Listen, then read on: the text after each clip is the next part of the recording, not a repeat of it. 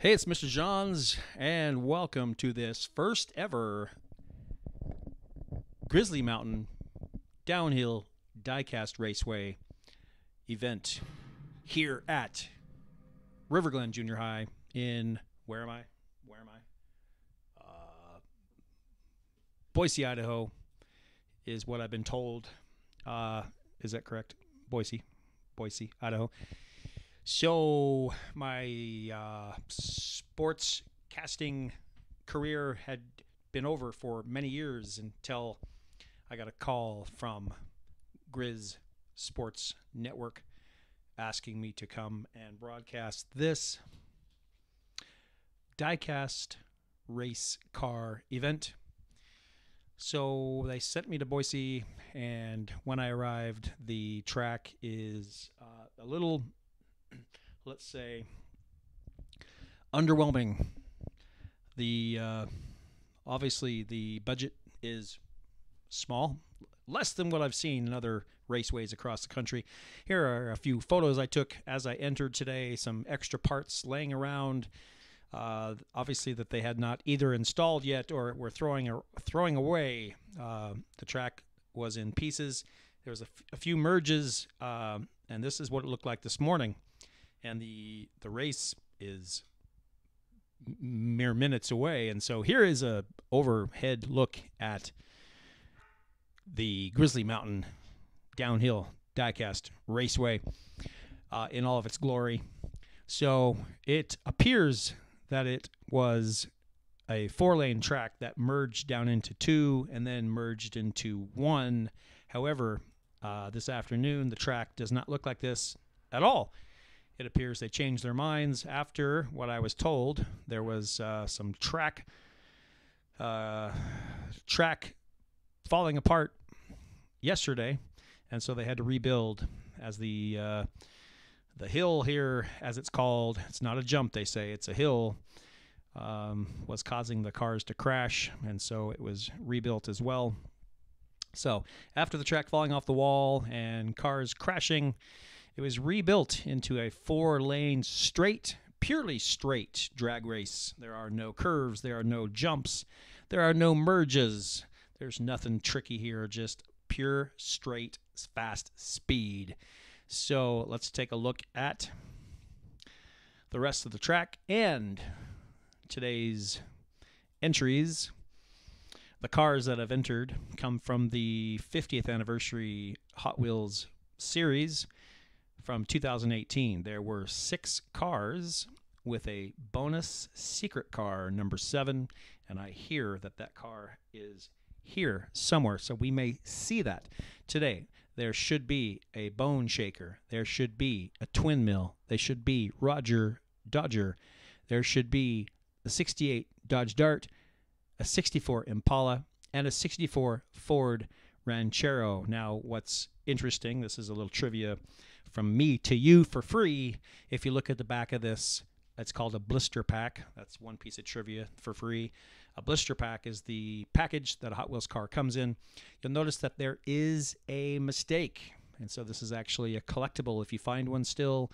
Notice that the bone shaker is correct, but over here on the lower right, the picture is of the bone shaker, but it should be a 65 Ford Ranchero.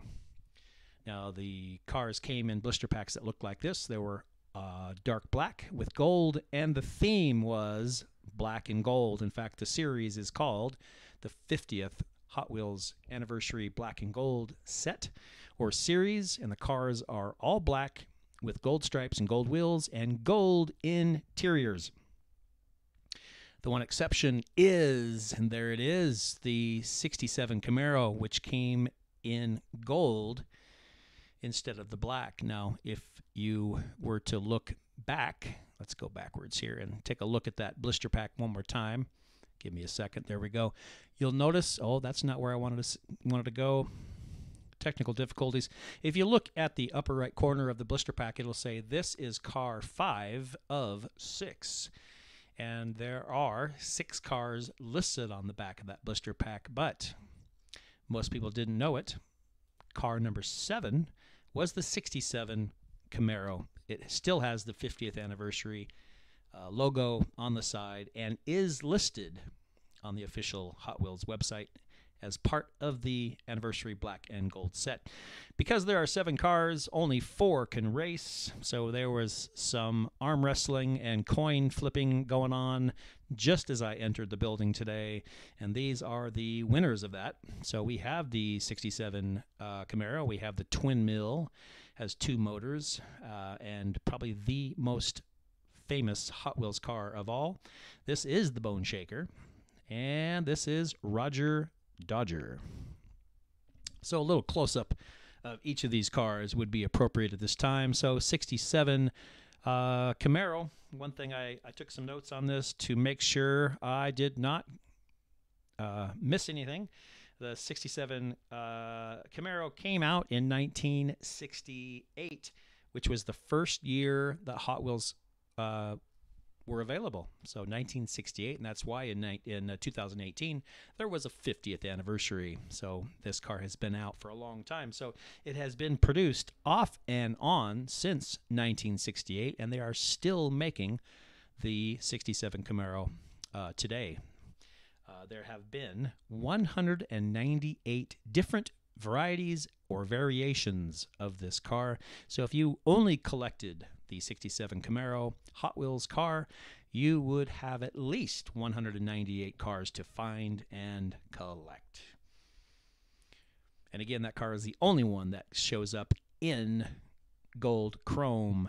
Twin mill car. This was a 1969 car, so it came out the second year that Hot Wheels was a thing, and it quickly became the #1 most popular Hot Wheels car of all time.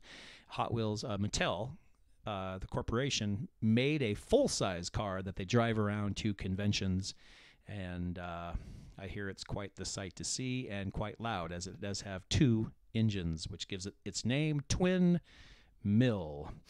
It was produced 1969 to the present in different varieties, and there are 74 different variations.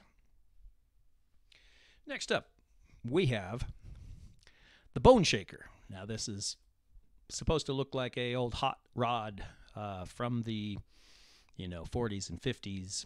And I love the fact that it has the gold gas tank in the back, gold seats, gold pipes, just gold everywhere, except for it's the only car in the series that does not have gold wheels.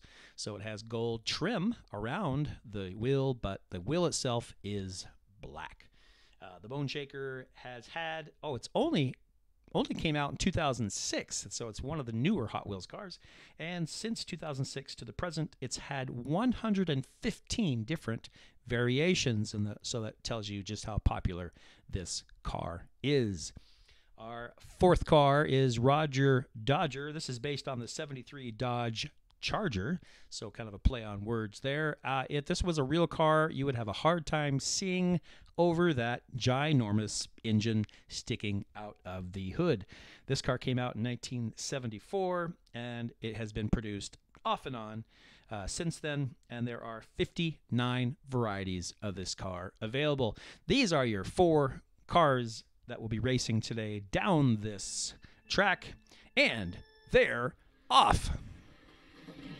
So we have the 4 cars in lanes 1, 2, 3, and 4 with a strong finish from the gold Camaro. So we have Bone Shaker out of the race quickly. Now, before we go any further, let me explain how this works here. The gold Camaro is in lane 1, the Twin Mill in lane 2, Bone Shaker was in lane 3, and Roger Dodger in lane 4, and there is no shake-up or changing of lanes in the race. Cars, once they draw a lane, they stay in that lane the entire race until they are eliminated. So the car that finishes last in each heat is eliminated. So theoretically, there should be 4 heats until we have a champion. All right, so the cars are going to get set one more time. We are going to see them race down the track again. Oh, the Camaro spins out and gets hung up on the rail, and we only have Twin Mill and Roger Dodger finishing. So when that happens, The Camaro does receive third place and the points for third place, but is not able to finish the race and move on. Now, as far as points go, first place receives 5 points, second place 3, third place 2, and last place 1. Those points can be used later on in further series when cars go up against each other, winner against winner. So here we are in the championship, final race of the day.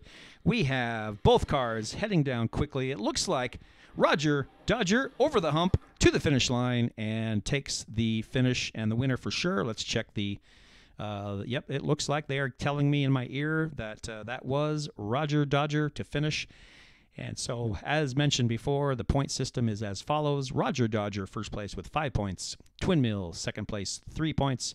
67 Camaro, even though he hung up on the rail and didn't finish that last race, receives 2 points. And Twin Mill, that is a typo. There's another typo. This low budget Raceway. That is Bone Shaker, third. There's another typo. Fourth place, people, get it right. Bone Shaker, fourth place, 1 point. 1 point. Now that's how the race finishes today. And I hope they will send me to someplace with a little higher budget so I can at least have a decent meal and a decent hotel. For now, Mr. Johns is out.